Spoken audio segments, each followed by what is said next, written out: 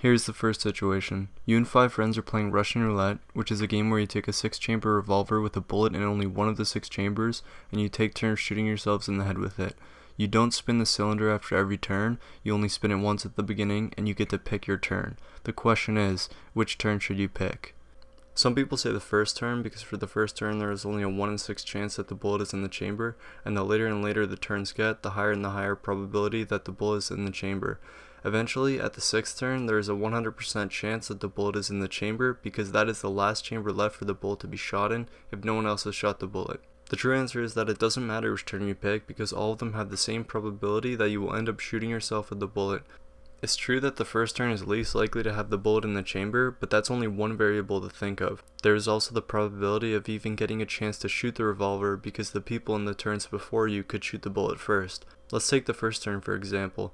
You have a 1 in 6 chance of shooting the bullet, but you have a 6 in 6 chance of taking your turn. If you multiply 1 in 6 by 6 in 6, you get 1 in 6, which is the total probability that you will end up shooting yourself with the bullet on this turn.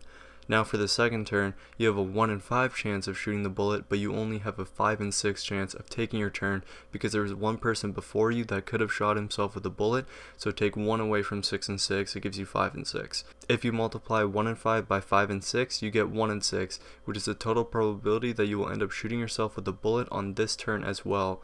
The pattern continues all the way until the 6th turn when you have a 1 in 1 chance of shooting the bullet, but only a 1 in 6 chance of taking your turn, because there were 5 people before you that could have shot themselves with a bullet.